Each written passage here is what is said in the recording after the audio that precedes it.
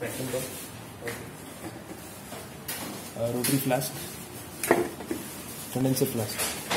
Okay, this is the condenser. This is the feeding tube or the vacuum brake. Okay, so switch on the vacuum. Okay,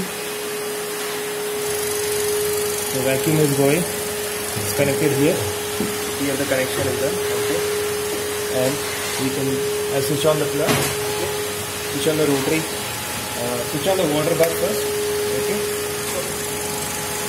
water bath. It's set at 40. So there is an actual temperature and there is a set temperature. You can decrease or increase through here and set. Okay. And now we switch on the rotary evaporator. Okay. This is currently at 0. Okay. So now this is at 0 and slowly rotate it. Slowly rotate it. Slowly. So this is 100. It can go up to 200. Okay. And so once your distillate is there, once the mixture is there, all the vapor is going to go in the condenser and it's going to condense, and the solvent is going to separate.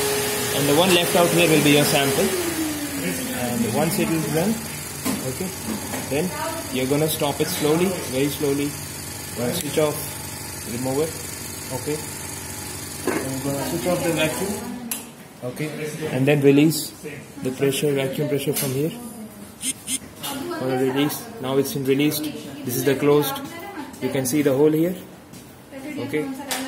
And this is the open one. Okay. And now I'm going to slowly, gently. Okay. I'm going to push it. Oh wait. Okay, I'm gonna feed. You need to apply a lot of pressure. Okay.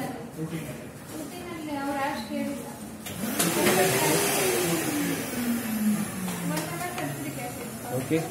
And now I'm gonna lock it at this position. Now I'm gonna remove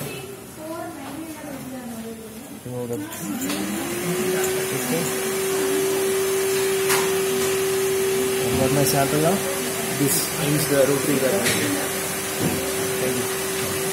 Thank you.